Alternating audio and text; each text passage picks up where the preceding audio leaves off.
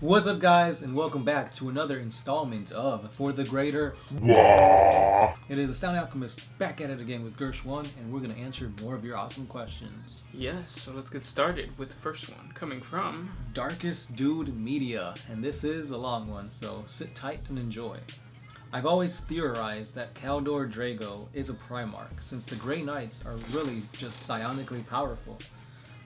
Could the Grey Knights have been one of the two lost chapters who were just absorbed into the chamber militants of the Inquisition because of their psychic powers? And this would fit into the Primarch's lore, since the Grey Knights themselves only have vague reports of Kaldor in battle, and have very few, if no official records of their chapter master's existence since he fell into the warp. Obviously, I'm not going to say for sure that he is one, but it does seem likely since they've never measured his power level. Again, it would fit into the video either you or 40K Theories did about two missing Primarchs and their legions. One of my other theories is that one of the Primarchs could be the one who created the Legion of the Damned, as they are now, as we are not currently sure if they are a real chapter of Space Marines. He goes on and on, but that's basically the gist of it. So, first part of your awesome question / theory. Is Draigo a missing Primarch? Your thoughts? No, I don't think he's a missing Primarch just because there is record of Kaldor Draigo being in the 8th Brotherhood? No, what Brotherhood? It was one of the Brotherhoods. Yeah, so there is records of him being there, and you have to make your way up to that. Like, he wasn't just like this awesome Grandmaster dude. Like, yeah. He went through the ranks. Yeah, so that would kind of give him backstory and show that he wasn't godly during that phase. And from my understanding, as soon as a Primarch hits a planet, it's like everything he's changes. Fucking God. Right, yeah. So that kind of kills it. And I mean, yeah, you're right. He does kick ass and like take names literally. He freaking carved his Grandmaster's insignia into a demon prince. So that's, I mean, what other guy can you say does things like that besides Primarchs? And he poops in the warp. Right. I mean, who can poop in the warp? Yeah. Good question, but highly unlikely since there is already lore that dictates it's not true. Yeah. But the other one is pretty interesting stuff. Is the Legion of the Damned the army of one of the lost Primarchs? That is a no also, because in the lore it tries to be all ambiguous. It's like, oh, maybe, I hope that's the right word. Yeah. Yeah, it's like, oh, maybe they are, or nobody knows who they are, but no, we know who they are. They were the Flame Hawks or like Fire Hawks or something like that. So they were a recorded chapter. And I like to think that they were given that power by the Emperor, not Kaldor Draigo. I think the Emperor gave Kaldor Draigo and the Legion of the Damned the same power. Right. Or that he manipulated the warp in a way to bless them, I guess, both of them, with the power to enter and exit the warp at their will, with the effects of the Legion of the Damned burned to death. Kaldor Draigo, who knows what really does happen to him. Right, I mean, can he... I think the thing is, though, is like, since he's able to go in and out at will, yeah, he's like forever doomed to never be in one place or the other for too long. So, good question, but on to the next. Yeah. LTLM says, this was really awesome. I read this, and I was like, damn, I was blown away. We are the watchers of the one mind, the subscribers, the legion of likes. We are the fans, the death of the hate, collectors and players. We are one. That's awesome. That is really good. We need to do something with that. That is our theme song. Make it into shirts or something. Yeah. really good one. Yeah, thank you. Kaolin Lozanov. In the Horus Heresy novels, it is stated that both of the Primarchs have been found that they were punished, and that other Primarchs do not speak of them.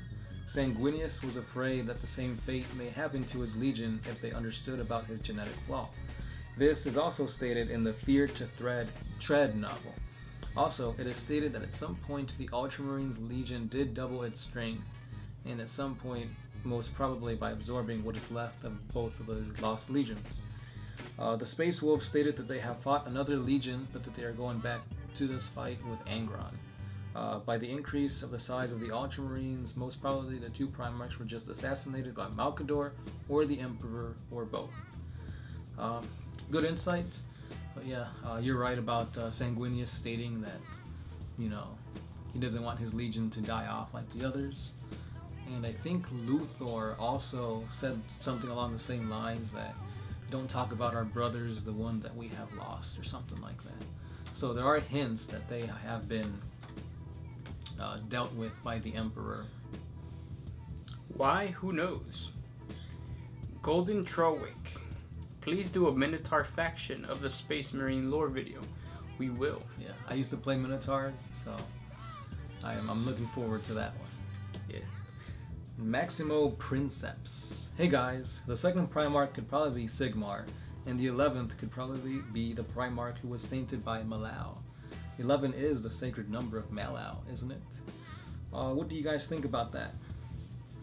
Maybe that was the, as far as like the Primarch being tainted, maybe that was the hope for GW, but then that changed once Malao was destroyed. Right. And Sigmar, it's all convoluted, so I doubt he's... I mean, I wish. That would be awesome if you could tie Warhammer Fantasy to Warhammer 40K, but I don't know. Yeah, I mean, it would make interesting lore, but maybe it would clear up the cloudiness in Age of Sigmar, but who knows? Raxiphion. My theory is that at least one of the Primarchs was an untouchable, and the other was a traitor, both killed by Malkador and the Emperor. It would be a wall of text to explain this, but think about it, especially the untouchable theory. We will think about it, and like I said, we are going to make a lore video for all the possibilities of all cool theories. Right. For the Lost Primarchs. Each Tundra 12. I think you need this. War, these the orcs, and we's the biggest and the strongest. I'm the biggest war boss. I'm bigger than Gorguts. I'm bigger than Nazdrag. I'm even bigger than God School. I'm war boss Big Daka of Clan Blood Daka. Ha ha ha. Daka Daka Daka. Great video, guys. And this is my personal war boss of mine. Own or clan. Keep up the good work. That's awesome, man. That's what I love to hear. What is it? War boss Big Daka. It makes me think of that one, what is it, Fires of War or something like that? What's that other YouTube channel? Flames of War. Flames of War converted this orc war boss, and they put like a ton of guns on his back, and he just looks monstrous, but awesome. If you have pictures, if you haven't posted anywhere, comment down below so we can check them out. Or put them on our Facebook page, because we love showcasing your guys' armies. One Mind Syndicate. At Facebook. Yeah. Nadav Banks. The Sisters of Silence were Psyker Hunters. The Sisters of Battle are the military arm of the Imperial Church / cult. And 40K Theory said that the Sisters of Silence are still around. That's not a question. Okay. Cool. Yeah. Ecoter Killzor. Hey guys, I have a question for you. What do you think will happen to the universe of Warhammer 40K if the 21st son of the Emperor suddenly emerged? Mind blown. Let's answer that real quick. What do you think would happen? So that's basically the birth of another Primarch. First of all, the first question would be, is he on Terra, or did he actually get put on another planet? Because if he was on Terra, that's going to change things tremendously, because now it's like there's a new powerhouse there. And it's like, will he try and take control of like the Emperor and like try to kill him completely off of the Golden Throne? Will he try and like revive him or resurrect him, or will he just try to lead the humans into like another great crusade? I mean, there's a lot of questions, but literally, it's going to bring up a lot of theories, and just it's going to change things. Yeah, it would make a mess of things too, because it's like originally there was 20. Where the hell did the 21st come from? Right. Was it during the whole Emperor's secret project? Why would he make another one, and why only one? He made 20 the first time. So I think it would just be a huge fluff fuck if GW did that. I'm asking because I'm actually strongly considering writing a long fanfic about the 21st son of the Emperor, and notice that I have not mentioned him as a Primarch. Care to guess why? Because he's part of the, what are they called? Custodes? No. He's, Eternal? no, senseis. Sensei. Yeah. Oh. Hey, we want to hear it, so do it. Yeah. It's gonna be hard though to make it good, because like I said, I think it would create more questions than answers. Yeah. And you have to answer your own questions with facts that's been backed up. It's gonna be a convoluted mess. But if you can do it, go for it. Oh, he keeps commenting. He says, spoiler answer, because he is actually birthed by womb, not pod. Oh, so it's some Jesus shit. The mother is not human. The Emperor's power nearly matched up to hers. So probably Eldar. And her power's been in decline for thousands of years. Oh, so yeah, maybe an Eldar. Yeah. All this is not official lore, by the way, of course. Right. That's interesting. I want to hear it. Yeah. I want to hear them per Scoodly pooping with. Just do like a 3-chapter thing of them just going at it. Yeah, like just rough sex, like blood and shit. I'm just kidding. That's a turn off. Hey, Slanesh. Ah. Pinky Bird 77. I have a Thunderfire cannon called Biggest Dickus. It's painted on the side and everything. Just thought I'd put that out there, as I've heard someone's username is also Biggest Dickus. Yeah. Also, Guardsmen can't have power armor as it requires a black carapace, which only Space Marines and some Inquisitors have. So you are correct. Yep. But you never know. Advancements in technology are upon us. Gage Lesto, can you team up with 40K Theories? We would love to. That guy's doing his own thing though. Like the last thing I know with 40K Theories is that he is doing his own fanfic narration thing. So check out 40K Theories if you haven't done so already. Very informative. And just an awesome channel to subscribe to. Cool guy. Not that we met him or anything. No, but he seems cool. He might kill puppies on his free time. Who knows? You don't know. Abe Olemedo. Have you guys ever played Dark Heresy or Deathwatch? Basically the D&D version of 40K. No, but I want to. It seems interesting. You need to have a good group though. You need to have an imaginative group and somebody that knows the lore, which is really hard to find. Like it's just us two that I think know the lore as much as we do, and the other people in our team aren't very imaginative. To put it kindly. Yeah. Warlord 1904 Gaming. Yes, Space Wolves. Space Wolves. Noah Campbell. If you could create an orc gun, what would it do? Don't say tons of DACA. Tons of DACA. You go first. Millions of DACA. Millions. No, okay. So this is what it would be. It would be like a gun so large, it's literally have to be placed on top of those giant squigots.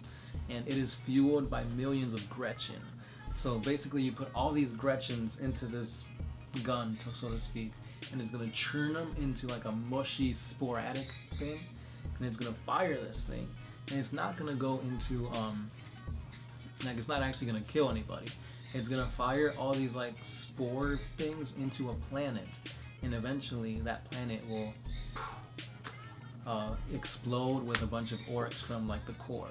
So basically it's like a orc multiplication device. It's a sperm gun. Basically, that's what it is. So a sperm gun that shoots sperm into the planet's core, and it just produces so much orc that it like giant explodes. Orc. And then they form into a giant orc. And then it like becomes Skork and Mork's third cousin, twice removed. That's awesome. I would do. I just had it and I forgot it. Oh, so it's like like the portal gun where like you shoot like it shoots like one hole, you shoot another hole, you go through it and you come out the other hole. Because it would solve the problem of not being able to get into close combat. So check this out. You got a Big Mac, right? You attach him to a squad of 30 boys. He has this gun which works exactly or kind of the same as the shock attack gun. So, but the only difference is you point it, you shoot a template, probably a small template somewhere. You got to scatter. If it scatters off, wherever it scatters to, that's where it scatters to. So it scatters somewhere else. And now you wait for next turn, and then you shoot again. But this time you shoot at your orcs, and you can scatter. No, yeah, you would have to scatter it. And if you hit, like if you get the hit mark, your squad just teleports to where the hole is. If it doesn't, it appears somewhere else, and other units can use that hole. That's pretty cool. It could be a one-time use too, just so it doesn't get OP. But yeah, that's what I would do. Yeah, that's actually, like, the things you can do with that is crazy. Like, oh, there's a huge piece of terrain. Let me pour this terrain, like, in front of you guys, and now you can't charge me. And it would be a game changer too, because let's say you're at the very last. Well, you probably wouldn't use it to the last round, but like, let's say if you could though. Yeah, and then you want to get that the objective. Yeah, or the what is it called? Behind enemy lines. Breaker. Line breaker. Yeah. You do that, bam, you're there. It's an extra point. Yep. So that's what I would do. Would you be able to assault afterwards? Yes, of course, because then it's like a drop pod, and drop pods, if you're a Space Wolf player, you should know that drop pods for Space Wolves are good, but it would be better if you could actually charge. That's pretty cool. I mean, I don't know how you could use my sperm gun in an actual game, but... To impregnate things. I see your Necron Overlord. Let me impregnate him. Yes. Well, there used to be one that... Like, there used to be a Mad Doc that would turn people into squigs. So it's like, it could be a Mad Doc that impregnates a character, and it explodes with a bunch of... orcs coming out of it. Yeah. And then you got another mob. There you go. Of wild boys. The ones from MTV. Yeah. Nobody's wilder than the Wild Boys. All right. Last question. Who do you got? I turn it off. Okay. Tanner's Shy. You're the lucky guy. Well, I'm pretty sure that one of the lost Primarchs found himself lost in space and in time, separated from his physical form, stuck finding himself in different forms, different people, leaping from life to life, making certain that each ended out as it should, moving on each time that these lives were righted, hoping each time the next leap would be the leap home. I'm out. I'm motherfucking out. Peace. That's what he said. Okay. It's a good theory, interesting, that he's like body hopping, but who knows. But thank you so much for the questions, guys. Be sure to comment down below on anything that we mentioned today, or any questions that you guys would like us to answer for next week. We do these every single Monday and Tuesday. Thank you so much for subscribing, liking, and commenting. Don't forget to hit us up on Patreon if you could. Facebook, Twitter, One Mind Syndicate, you know the deal. As always, he is Gershwan here with the Sound Alchemist, and we are fucking out. Peace.